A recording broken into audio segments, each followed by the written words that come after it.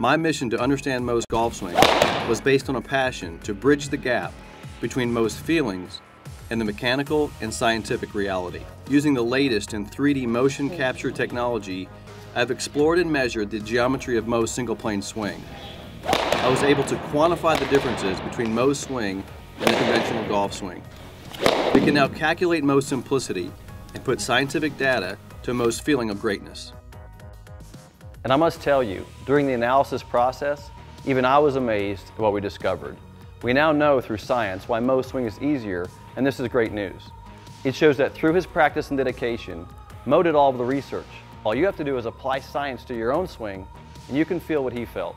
Now let's take a look at Mo's discoveries and the science behind them. Mo described his swing effectively when he said, "I swing like a pendulum, I swing under myself, and I have less moving parts." Like a pendulum, the fixed point at the top doesn't move. Mo's head didn't move as the trail shoulder moves up into the backswing and down into the downswing, making it easier and more consistent to swing from address to impact. One of the keys to simplicity in Mo Norman's golf swing was the position of the spine from address to impact, where the model has a 20-degree spine tilt to start with. What this did, it created the feeling that Mo called like a pendulum. When you look at the model and you see the shoulder position, because the spine is tilted, it's putting the shoulder back and towards the plane. Now, when he goes to the top of the backswing, the shoulder moves up, and then when he moves down, it comes straight back down into impact, making an up and down motion of the shoulder. Notice in the backswing again how the head is staying in position as the model goes back and the shoulder comes down in an up and down motion just like a pendulum. Now he also felt like he swung underneath his body. He said, "I swing underneath myself." Well, because of the pre-turn of the shoulder, because of the spine tilt, this shoulder here feels underneath as opposed to being around. So once again, in the backswing moving up and then moving down, felt very much like an up and down motion as opposed to an around motion. So you had four things going on with Mo's swing. He felt like it was a pendulum moving up and down. The swing had less moving parts because you had less movement of the spine and the shoulders. And you have the swing going inside to inside, as well as he feeling, "I swing underneath my body," and that's what you're going to feel with a single plane swing. The single plane golfer, starting on the impact plane, has the ideal distance from the ball, allowing the club to return to the same plane and eliminating the need for a lifting of the hands into impact. The results are that the spine stays in its original tilt and posture, the shoulders move underneath, and the hands move less through impact, allowing the club to move naturally down the extension of the arm. This motion is similar to skipping a rock, where the arm extends as the rock is released from the hand. Because of the position of the spine, the lower body movement of the pelvis, throughout the single plane swing, it eliminated what I call shaft lift in Mo's golf swing.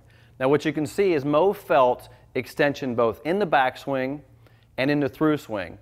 This created the proper movement of the shaft both back and through, all the way through release in the finish. Now from a down the line view, what this did was started the shaft on the exact same plane at the very address position where you can see the height of the shaft.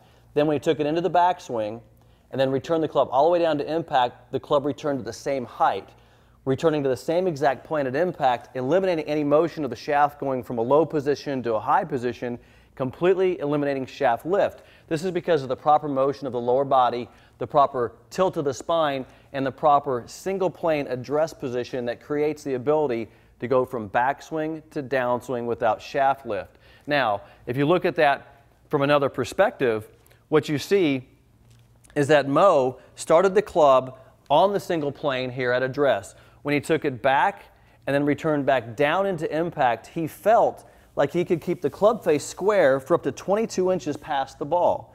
Now that's a lot longer than most golfers. That's what he felt, that the club could stay square and down the line.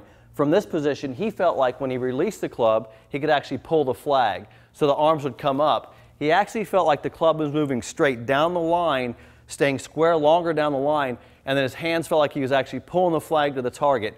This motion, the proper motion of the spine, the proper motion of the lower body, simplifies the ability to go from backswing all the way down into impact, making the single plane swing easier to repeat and easier to get to impact.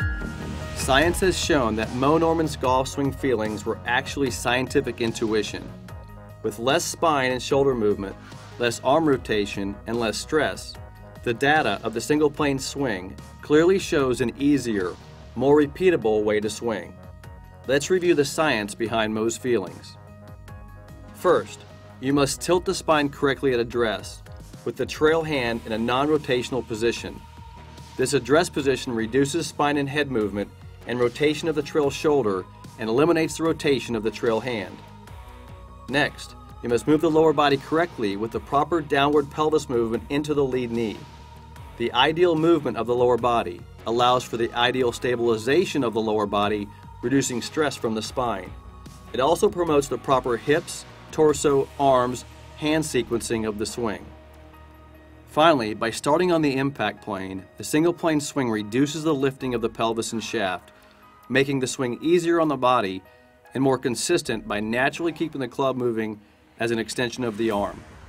This natural movement, like skipping a rock, simplifies the movement of the arms past the body, finishing the single plane swing motion and completing Mo's feeling of greatness. I hope you enjoyed this scientific look at the typical conventional swing compared to the simple single plane swing of Mo Norman. The bottom line, Mo, in his intuitive wisdom, discovered the scientifically perfect golf swing. Now that you understand what Mo did, you can achieve your own feeling of greatness.